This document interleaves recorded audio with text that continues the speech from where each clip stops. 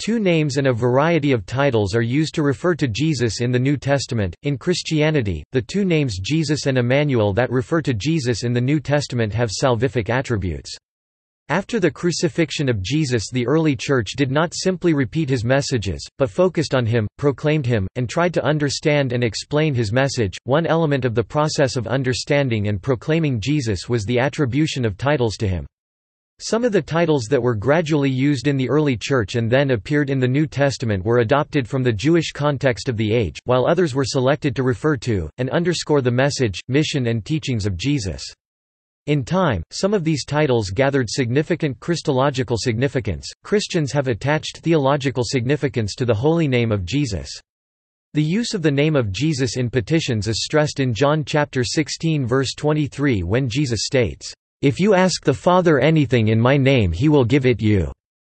There is widespread belief among Christians that the name Jesus is not merely a sequence of identifying symbols but includes intrinsic divine power. Names.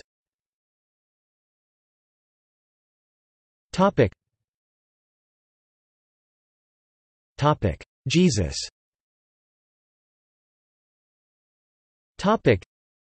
In the New Testament the name Jesus is given both in the Gospel of Luke and the Gospel of Matthew, and Emmanuel only in Matthew. In Luke chapter 1 verse 31 an angel tells Mary to name her child Jesus, and in Matthew chapter 1 verse 21 an angel tells Joseph to name the child Jesus. The statement in Matthew chapter 1 verse 21, "You shall call his name Jesus, for he will save his people from their sins," associates salvific attributes to the name Jesus in Christian theology, although the precise difference between a name and a title may be open to interpretation. 198 different names and titles of Jesus in the Bible are listed in Cruden's Concordance, first published in 1737, and continuously in print ever since. The first index of the book following the royal dedications and author's preface is entitled, "A Collection of the Names and Titles Given to Jesus Christ", with 198 names listed, each accompanied by a biblical reference. Etymology. There have been a number of proposals as to the origin and etymological origin of the name Jesus, cf. Matthew chapter 1 verse 21. The name is related to the Hebrew form Yehoshua Joshua, which is a theophoric name first mentioned within the biblical tradition in Exodus chapter 17 verse 9, referring to one of Moses's companions and his successor as leader of the Israelites. This name is usually considered to be a compound of two parts, Yo-Yeho, a theophoric reference to Yhwh, the distinctive personal name of the God of Israel, plus a form derived from the Hebrew triconsonantal root ys, or ys, to liberate, save.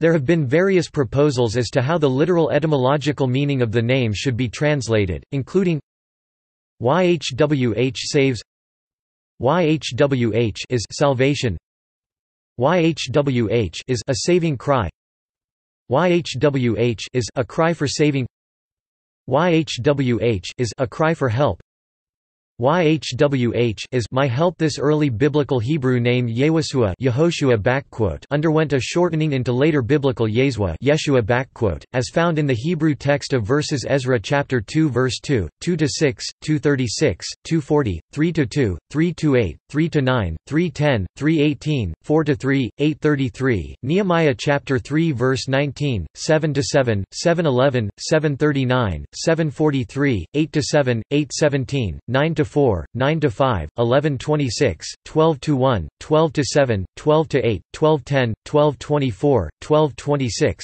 1 Chronicles chapter 24 verse 11, and 2 Chronicles chapter 31 verse 15, as well as in biblical Aramaic at verse Ezra chapter 5 verse 2.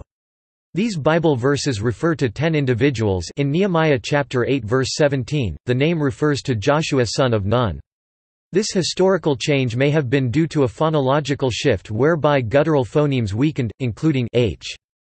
Usually, the traditional theophoric element Yahu yo was shortened at the beginning of a name to yo, and at the end to ya. In the contraction of Yehoshua to Yeshua, the vowel is instead fronted, perhaps due to the influence of the y in triliteral root ys.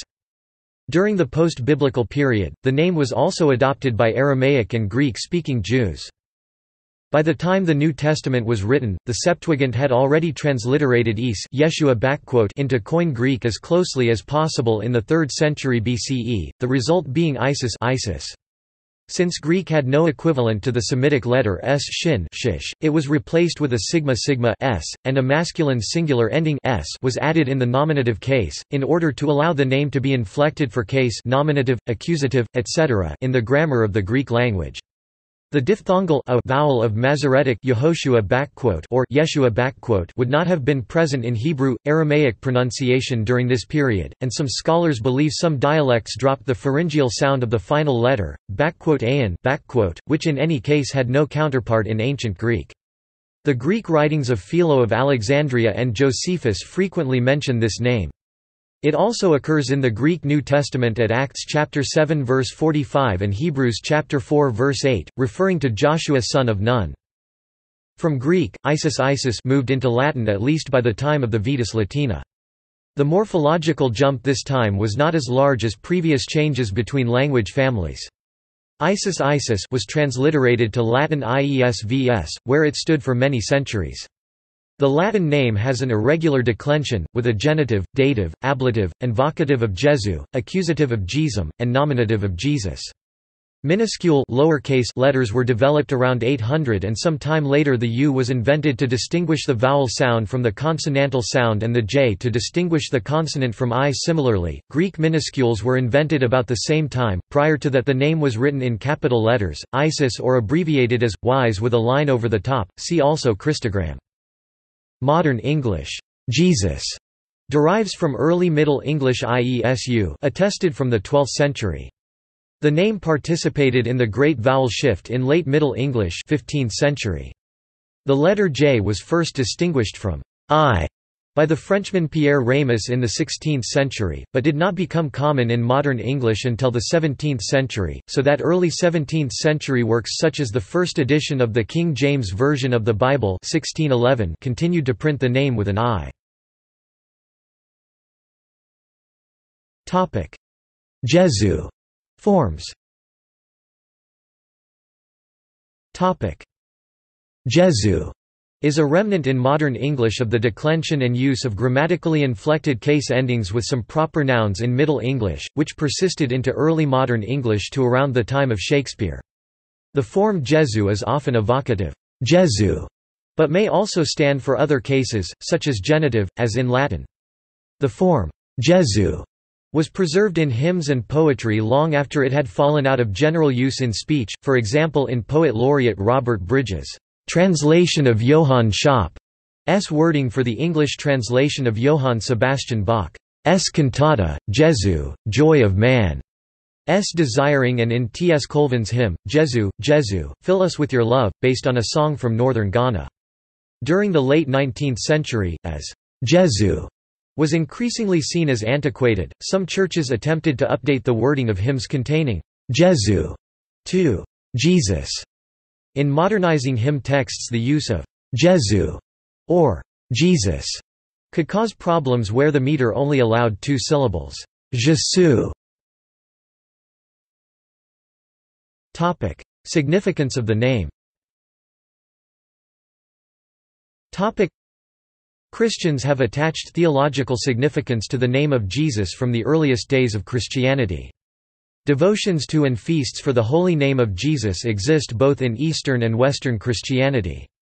The devotions and venerations to the name Jesus also extend to the IHS monogram, derived from the Greek word for Jesus Isis. The significance of the name of Jesus in the New Testament is underscored by the fact that in his nativity account Matthew pays more attention to the name of the child and its theological implications than the actual birth event itself. Reverence for the name of Jesus is emphasized by St. Paul in Philippians chapter 2 verse 10, where he states, "That in the name of Jesus every knee should bow, of those that are in heaven, on earth, and under the earth."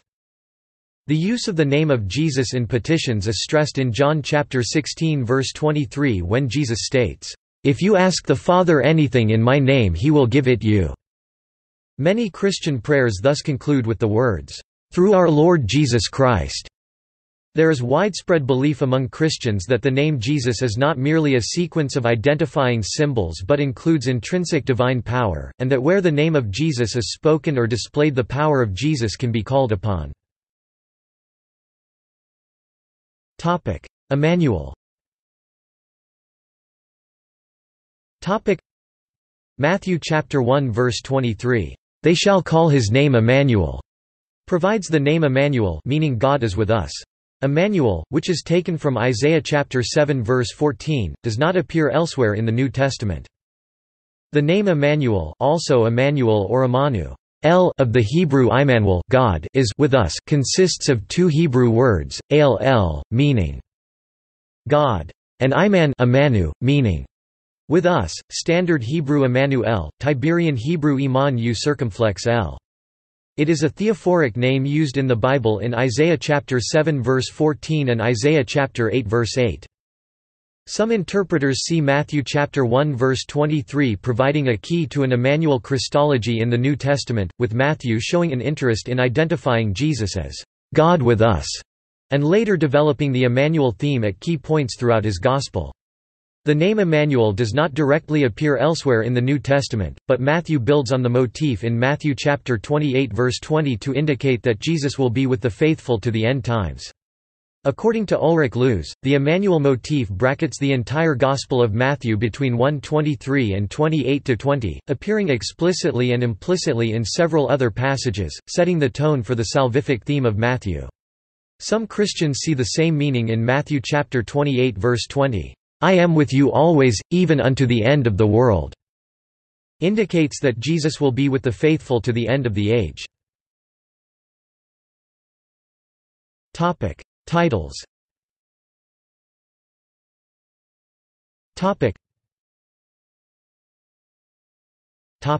Christ. The title Christ used in the English language is from the Greek Christos, via the Latin Christus. It means, "anointed one." The Greek is a loan translation of the Hebrew Mashiach or Aramaic Messiah, from which we derive the English word Messiah. Christ has now become a name, one part of the name, Jesus Christ, but originally it was a title, the Messiah, and not a name. However, its use in Christ Jesus is a title. In the Septuagint version of the Hebrew Bible, written over a century before the time of Jesus, the word Christos was used to translate into Greek the Hebrew Mashiach, Messiah, meaning anointed. Another Greek word, Messias, appears in Daniel chapter 9 verse 26 and Psalm chapter 2 verse 2. The New Testament states that the Messiah, long awaited, had come and describes this Savior as the Christ.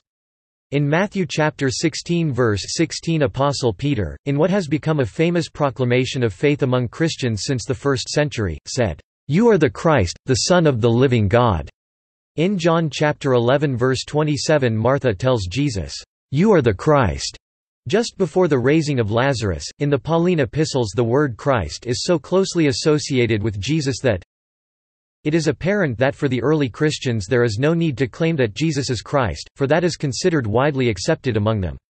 Hence Paul can use the term Christos with no confusion as to whom it refers to, and as in 1 Corinthians 4:15 and Romans chapter 12 verse 5 he can use expressions such as, "in Christ," to refer to the followers of Jesus. Symbols for representing Christ, i.e. Christograms, were developed by early Christians, e.g. the chi-rho symbol formed by superimposing the first two Greek letters in Christ, Greek Christos, chi. Topic: ch and rho.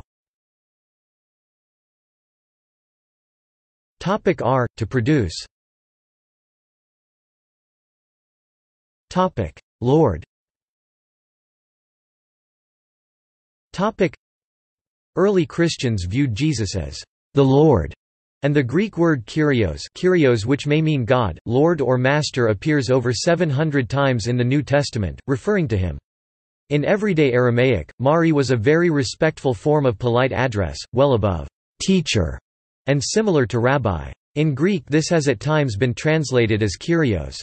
While the term Mari expressed the relationship between Jesus and his disciples during his life, the Greek Kyrios came to represent his lordship over the world. Pauline writings further established the various theological consequences of the Lord Kyrios concept among early Christians, and emphasized the attributes of Jesus as not only referring to his eschatological victory, but to him as the divine image, Greek icon in whose face the glory of God shines forth.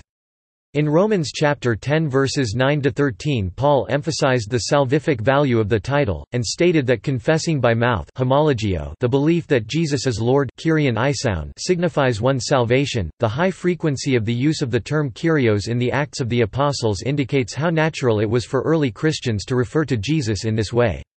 This title persisted among Christians as the predominant perception of Jesus for a number of centuries. The use of the Kyrios title for Jesus is central to the development of New Testament Christology, for the early Christians placed it at the center of their understanding and from that center attempted to understand the other issues related to the Christian mysteries.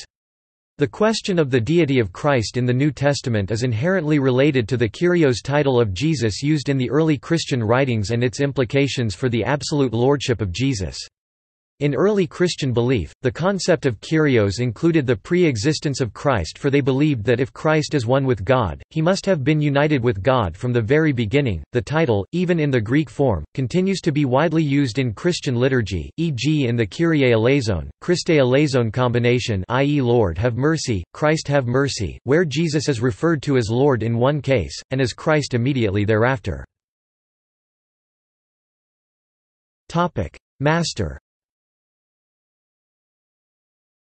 The Greek word epistates epistata in the vocative case is used only in Luke's Gospel, where it occurs 6 times.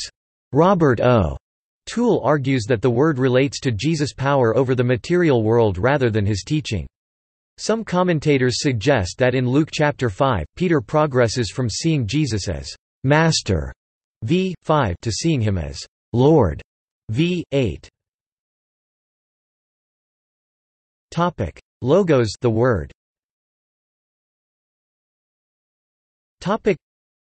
John chapter 1 verses 1–18 calls Jesus the Logos, Greek logos, often used as the Word in English translations. The identification of Jesus as the Logos which became incarnate appears only at the beginning of the Gospel of John, and the term Logos, Word is used only in 2 other Johannine passages, 1 John chapter 1 verse 1 and Revelation chapter 19 verse 13. It appears nowhere else in the New Testament. The series of statements regarding the Logos at the very beginning of the Gospel of John build on each other. The statement that the Logos existed at the beginning asserts that as Logos Jesus was an eternal being like God. The statement that the Logos was with God asserts the distinction of Jesus from God. The statement that the Logos was God states the unity of Jesus with God, thus stating his divinity. In 1 John chapter 1 verse 1, the arrival of the Logos as the Word of life from the beginning is emphasized, and 1 John chapter 5 verse 6 builds on it to emphasize the water and blood of incarnation. With the use of the title Logos, Johannine Christology consciously affirms the belief in the divinity of Jesus, that he was God who came to be among men as the Word incarnate. Although as of the 2nd century the use of the title Logos gave rise to debate between the Alexandrian and Antiochian schools of thought regarding the interaction of the human and divine elements in the person of Christ, after the First Council of Nicaea in 325 and Council of Chalcedon in 451, the Logos and the second person of the Trinity were often used interchangeably. Son of God. The title, Son of God, is applied to Jesus in many cases in the New Testament. It is often used to refer to his divinity, from the beginning in the Annunciation up to the crucifixion. The declaration that Jesus is the Son of God is made by many individuals in the New Testament, on 2 separate occasions by God the Father as a voice from heaven, and is also asserted by Jesus himself. The Son of God title, according to most Christian denominations, Trinitarian in belief, refers to the relationship between Jesus and God, specifically as God the Son. For thousands of years, emperors and rulers ranging from the Western Zhou dynasty c. 1000 BC in China to Alexander the Great in Greece have assumed titles that reflect a filial relationship with deities. At the time of Jesus, Roman Emperor Augustus exploited the similarity between the titles Divi Filius, Son of the Divine One, and Dei Filius, Son of God, and used the ambiguous inscription DF to refer to himself to emphasize the divine component of his image. J. D. Crossan argues that early Christians adopted this title. The Gospel of Mark begins by calling Jesus the Son of God and reaffirms the title twice when a voice from heaven calls Jesus, "My Son," in Mark chapter 1 verse 11 and Mark chapter 9 verse 7. In Matthew chapter 14 verse 33, after Jesus walks on water, the disciples tell Jesus, "You really are the Son of God." In Matthew chapter 27 verse 43, while Jesus hangs on the cross, the Jewish leaders mock him to ask God help, "For he said, 'I am the Son of God,'" referring to the claim of Jesus to be the Son of God. Matthew chapter 27 verse 54 and Mark chapter 15 verse 39 include the exclamation by the Roman commander, "He was surely the Son of God," after the earthquake following the crucifixion of Jesus. When, in Matthew chapter 16 verses 15 to 16, Apostle Peter states, "You are Christ, the Son of the living God," Jesus not only accepts the titles, but calls Peter blessed, and declares the profession a divine revelation, unequivocally declaring himself to be both Christ and the Son of God in Matthew chapter 16 verses 15 to 16. In the New Testament, Jesus uses the term, "My Father," as a direct and unequivocal assertion of his sonship, and a unique relationship with the Father beyond any attribution of titles by others, e.g., in Matthew chapter 11 verse 27, John chapter 5 verse 23 and John chapter 5 verse 26. In a number of other episodes, Jesus claims sonship by referring to the Father, e.g., in Luke chapter 2 verse 49, when he is found in the temple, a young Jesus calls the temple, "My Father's house," just as he does later in John chapter 2 verse 16 in the cleansing of the temple episode. In Matthew chapter 1 verse 11 and Luke chapter 3 verse 22, Jesus allows himself to be called the Son of God by the voice from above, not objecting to the title. Of all the Christological titles used in the New Testament, Son of God has had one of the most lasting impacts in Christian history and has become part of the profession of faith by many Christians. In the mainstream Trinitarian context, the title implies the full divinity of Jesus as part of the Holy Trinity of Father, Son and the Spirit. However, the concept of God as the Father of Jesus and Jesus as the one and only Son of God is distinct from the concept of God as the Creator and Father of all people, as indicated in the Apostles' Creed. The profession begins with expressing belief in the Father Almighty, Creator of heaven and earth, and then immediately, but separately, in Jesus Christ, His only Son, our Lord, thus expressing both senses of fatherhood within the Creed. Son of Man.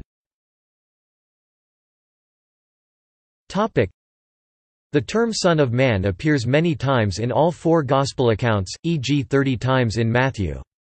However, unlike the title Son of God, its proclamation has never been an article of faith in Christianity. While the profession of Jesus as the Son of God has been an essential element of Christian creeds since the Apostolic Age, such professions do not apply to Son of Man. Yet, the Christological analysis of the relationship between the two terms has been the subject of much research. In modern biblical research, the occurrences of Son of Man in the Synoptic Gospels are generally categorized into three groups: those that refer to his coming as an exaltation, those that refer to suffering, and those that refer to now at work, i.e. referring to the earthly life. The presentation in the Gospel of John is somewhat different from the synoptics, and in John chapter 1 verse 51 he is presented as contact with God through angelic instrumentality. In John chapter 6 verse 26 and 6:53 he provides life through his death, and in John chapter 5 verse 27 he holds the power to judge men. The first chapter of the book of Revelation refers to one like unto a son of man in Revelation chapter 1 verses 12 to 13, which radiantly stands in glory and speaks to the author. In the Gospel of John, Jesus is not just a messianic figure, nor a prophet like Moses, but the key emphasis is on his dual role as Son of God and Son of Man. Although Son of Man is a distinct from Son of God, some Gospel passages equate them in some cases, e.g. in Mark chapter 14 verse 61, during the Sanhedrin trial of Jesus when the high priest asked Jesus, "Art thou the Christ, the Son of the Blessed?" Jesus responded, I am, and ye shall see the Son of Man sitting at the right hand of power, and coming with the clouds of heaven." This builds on the statement in Mark chapter 9 verse 31 that, "The Son of Man is delivered up into the hands of men, and they shall kill him, and when he is killed, after 3 days he shall rise again." In the parable of the sheep and the goats, the returning Son of Man has the power to judge, by separating men from all the nations into distinct groups. In Matthew chapter 25 verses 31 to 46, for centuries, the Christological perspective on Son of Man has been a natural counterpart to that of Son of God, and in many cases affirms the humanity of Jesus just as Son of God affirms his divinity. In the 5th century, St. Augustine viewed the duality of Son of God and Son of Man in terms of the dual nature of Christ in hypostatic union, in that the Son of God became the Son of Man through the act of incarnation, and wrote, "Since he is the only Son of God by nature, he became also the Son of Man that he might be full of grace as well." Geza Vermes has argued that, "the Son of Man" in the Gospels is unrelated to these Hebrew Bible usages. He begins with the observation that there is no example of the Son of Man in Hebrew sources. He suggests that the term originates in Aramaic bar nash per bar nasha. Based on his study of Aramaic sources, he concludes that in these sources, 1. Son of Man is a regular expression for man in general, 2. It often serves as an indefinite pronoun, one or someone, 3. In certain circumstances it may be employed as a circumlocution. In monologues or dialogues the speaker can refer to himself, not as I, but as the Son of Man, in the third person, in contexts implying awe, reserve, or modesty. 4. In none of the extant texts does Son of Man figure as a title. James E. Talmage, a prominent writer and leader in the Church of Jesus Christ of Latter-day Saints, argued that the definitive article used in the New Testament makes the title, the Son of Man, a distinguishing appellation exclusive to Jesus. Talmage supports the view of Vermes, but adds to it the additional meaning that Jesus is the Son of an exalted man, subscribing to the Church's doctrine of exaltation. In this sense, too, the title is unique to Jesus, as he is the only literal physical offspring of God the Father.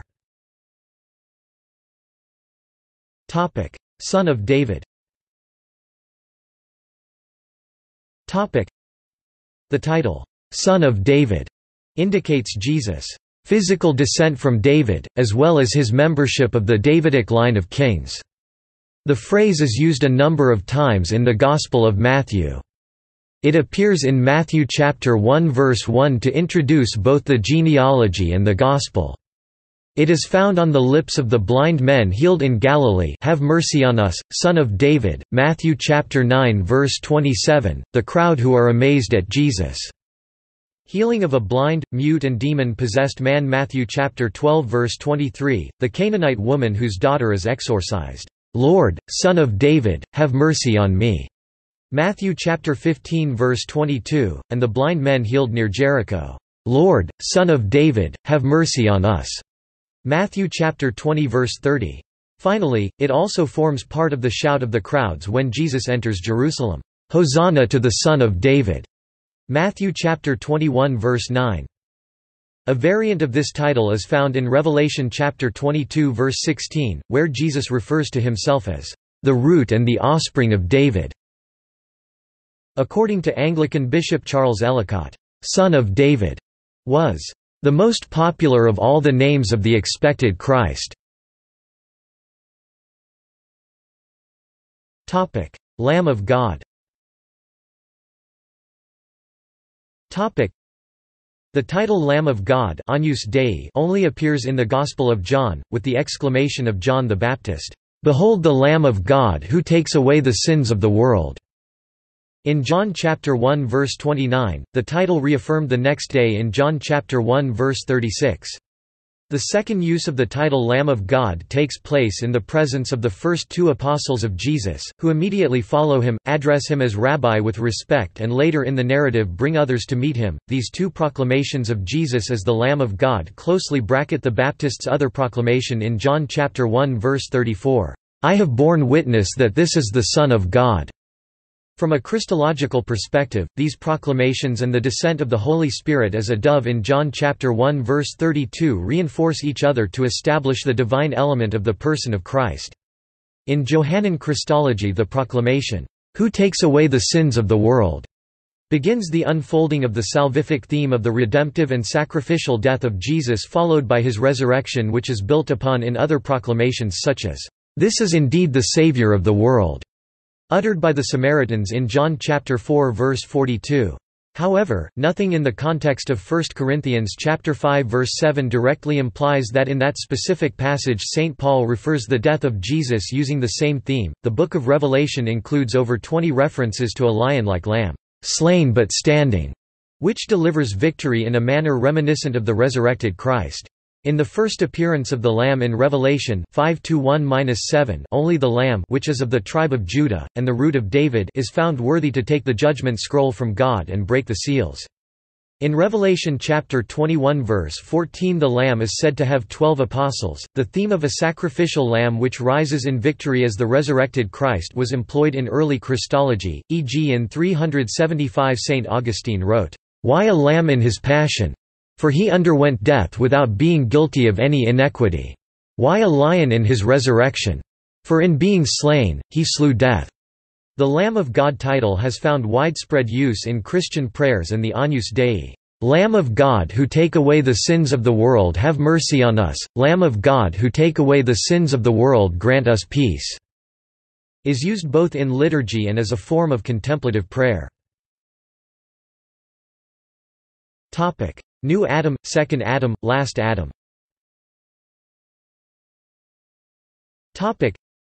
Just as in Adam all of us died, so too in Christ all of us will be brought to life. Just as the Gospel of John proclaims the universal relevance of the incarnation of Jesus as Logos, the Pauline view emphasizes the cosmic view that his birth, crucifixion and resurrection brought forth a new man and a new world. Paul's eschatological view of Jesus counter-positions him as a new man of morality and obedience, in contrast to Adam.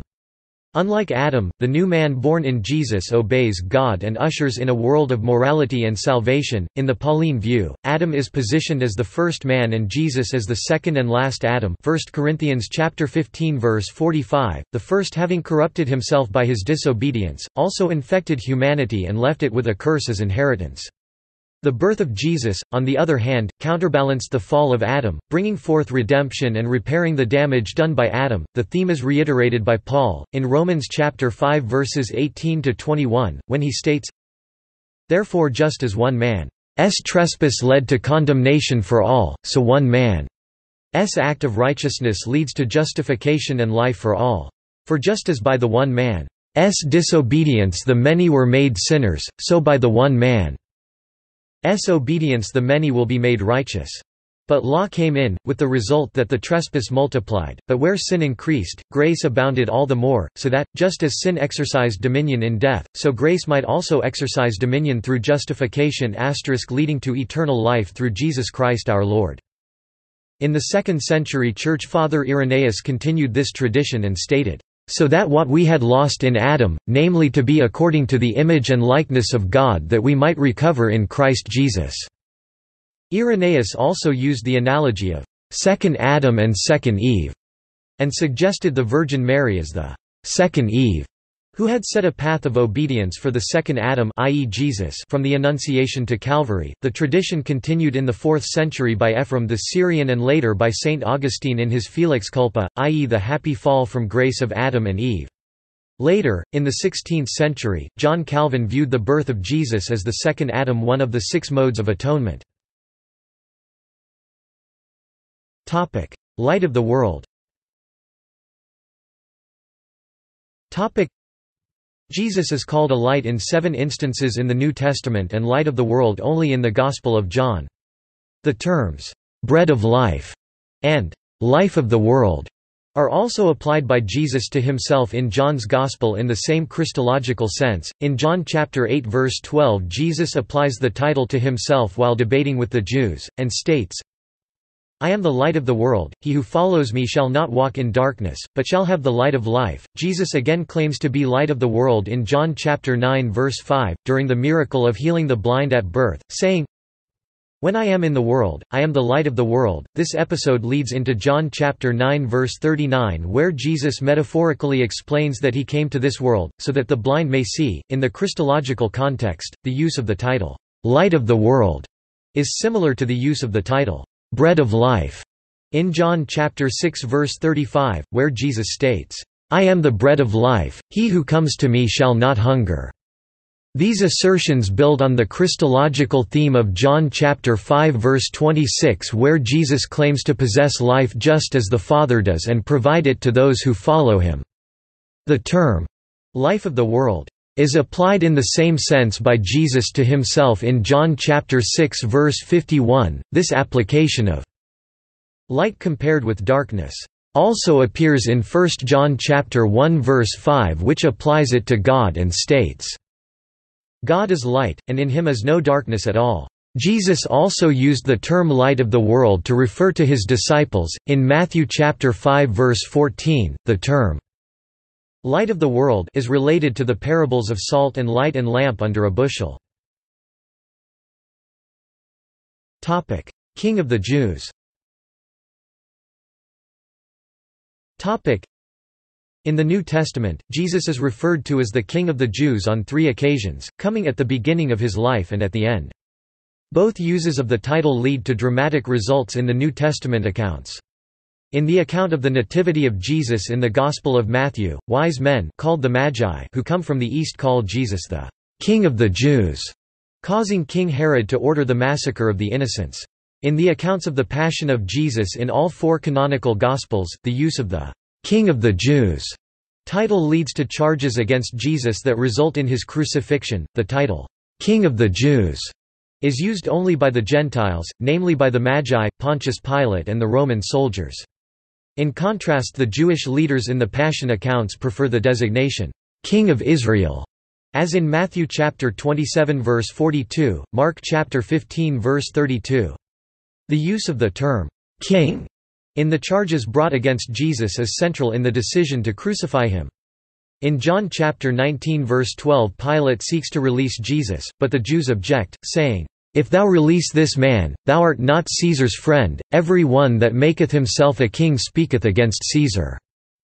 Bringing the power of Caesar to the forefront of the discussion for the assumption of the title king implies rebellion against the Roman Empire. The final use of the title only appears in Luke chapter 23 verses 36 to 37. Here, after Jesus has carried the cross to Calvary and has been nailed to the cross, the soldiers look up on him on the cross, mock him, offer him vinegar and say, If thou art the King of the Jews, save thyself. In the parallel account in Matthew chapter 27 verse 42 the Jewish priests mock Jesus as King of Israel, saying, He is the King of Israel, let him now come down from the cross, and we will believe on him. Rabboni and Rabbi. In John chapter 20 verse 16, when Mary Magdalene encounters Jesus shortly after the resurrection, she calls him Rabboni, Rabboni literally my great one, or more extensively, my teacher. For those who do not speak Aramaic, the Gospel of John translates this as teacher, a rabbi being a Jewish teacher, or master. In the New Testament, the term Rabboni is only used by the Magdalene here in John chapter 20 verse 16 and in Mark chapter 10 verse 51 by the blind man Bartimaeus in the account of the miracle of healing the blind near Jericho. The rabbi title is used in several New Testament episodes to refer to Jesus, but more often in the Gospel of John than elsewhere and does not appear in the Gospel of Luke at all. In Matthew's account of the Last Supper, Matthew chapter 26 verses 22 to 25, when Jesus says that he will be betrayed by one of his apostles, one after another the apostles say, "Surely it is not I, Lord." But Judas Iscariot says, "Surely it is not I, Rabbi," using the term rabbi instead of Lord. The Iscariot again calls Jesus Rabbi in Matthew chapter 26 verse 49 when he betrays him in the Kiss of Judas episode, heavily implying he may never have acknowledged, believed, or understood the divinity of Jesus. Jesus is called Rabbi in conversation by Apostle Peter in Mark chapter 9 verse 5 and Mark chapter 11 verse 21, and by Mark chapter 14 verse 45. By Nathanael in John chapter 1 verse 49, where he is also called the Son of God in the same sentence. On several occasions, the disciples also refer to Jesus as Rabbi in the Gospel of John, e.g. 4:31, 6:25, 9:2 and 11:8, intimating that the title Rabbi was used by status-seeking Pharisees who sit on the seat of Moses and use the title as sign of authority. In Matthew chapter 23 verses 1-8, Jesus rejected the title of Rabbi for his disciples, saying, "But be not ye called Rabbi, for one is your teacher, and all ye are brethren." Other names and titles. The New Testament uses several titles to refer to Jesus. However, some terms that are commonly used in the Christian tradition rarely appear in the New Testament, e.g. the exact term, "Savior", appears only once, and is uttered by the Samaritans in John chapter 4 verse 42. The title, "Nazarene", applied to Jesus has been also used to designate Christians in Syriac and Arabic traditions. The title, "Chosen One", or "Elect One", is used twice in Luke's Gospel. Eklektos is used in 23:35 when the rulers mock Jesus, while eklelegmenos is used in 9:35 when Jesus is baptized. James R. Edwards notes that the phrase is used repeatedly in 1 Enoch, but was associated in Jewish thinking with triumph and glory, rather than with suffering. Christian theologians such as Thomas Aquinas have produced significant arguments analyzing various names and titles for Jesus. In John chapter 8 verse 58 Jesus says, "Before Abraham was born, I am." The phrase, "I am," ego eimi in Greek, was considered a name for Jesus by Aquinas, who considered it the most proper of all divine names, for Aquinas believed it to refer to the being of all things. One of the titles preceded by an "I am" assertion of Jesus is the "bread of life" title in John chapter 6 verse 35. "I am the bread of life, he who comes to me shall not hunger." The bread of life discourse takes place in the Gospel of John shortly after Jesus feeds the crowds with 5 loaves of bread and 2 fish. In the Epistle to the Hebrews, Jesus is called an apostle and a high priest. In 3:1, the preparation for the 2 titles being the preceding text of Hebrews chapter 2 verses 5-18, which present the 2 functions of Jesus. As an apostle he represents God to humanity, and as a high priest he represents humanity to God. While John's Gospel emphasizes Jesus as the Son of God, the Gospel of Luke depicts him as a prophet above all else, attributing that title to Jesus more often than even Mark. A prophet is not someone who merely preaches, but claims divine revelation through God. In Luke chapter 4 verse 24, following his hometown rejection episode, Jesus remarks that as a prophet he is not welcome in his own hometown. Elsewhere, in Luke chapter 7 verse 39, the Jews again doubt that Jesus is a prophet.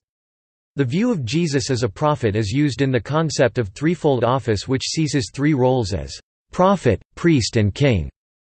While during early Christianity there were people claiming to be prophets, there are no records of anyone else claiming to be a prophet during the life of Jesus. In John chapter 14 verse 16, Jesus said he will ask the Father to send another paraclete, i.e. comforter.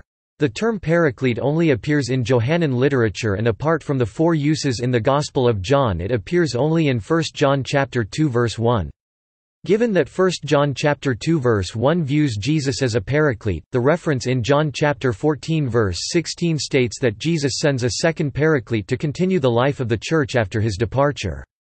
The statement regarding the paraclete is made within the farewell discourse during the Last Supper of Jesus and the apostles. The Paraclete is thus a link between the ministry of Jesus and the future life of the Church. Some titles of Jesus are unique to the Book of Revelation. He is referred to as faithful and true in Revelation chapter 19 verse 11, the Alpha and Omega in Revelation chapter 22 verse 13, and elsewhere in the Morning Star in Revelation chapter 22 verse 16. Topic: See also. Topic: Jesus in Christianity, Jesus as wisdom, Life of Jesus in the New Testament, List of Christian synonyms, Names of God in Christianity, New Testament places associated with Jesus, Redeemer Christianity. Topic. References. Topic.